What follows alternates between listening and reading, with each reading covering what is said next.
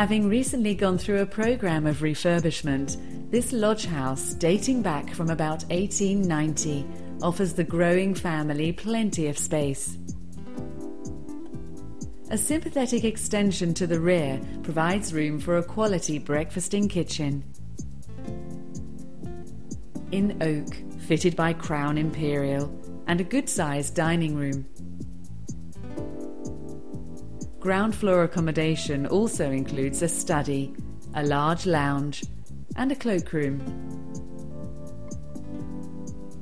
Above these rooms is a beautiful main bedroom with a vaulted ceiling and a modern white ensuite bathroom. One of the 5 bedrooms on the first floor affords an attractive bay overlooking the driveway.